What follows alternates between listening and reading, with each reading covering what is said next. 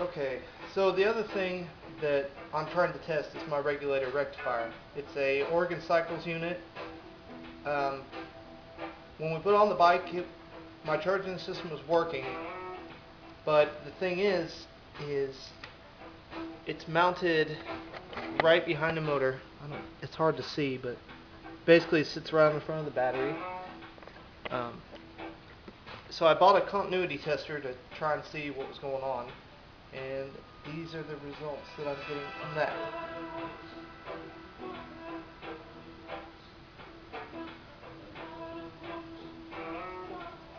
So this is from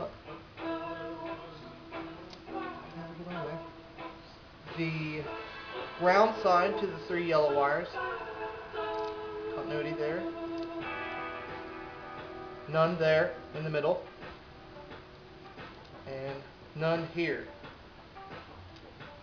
Now I switch sides and I get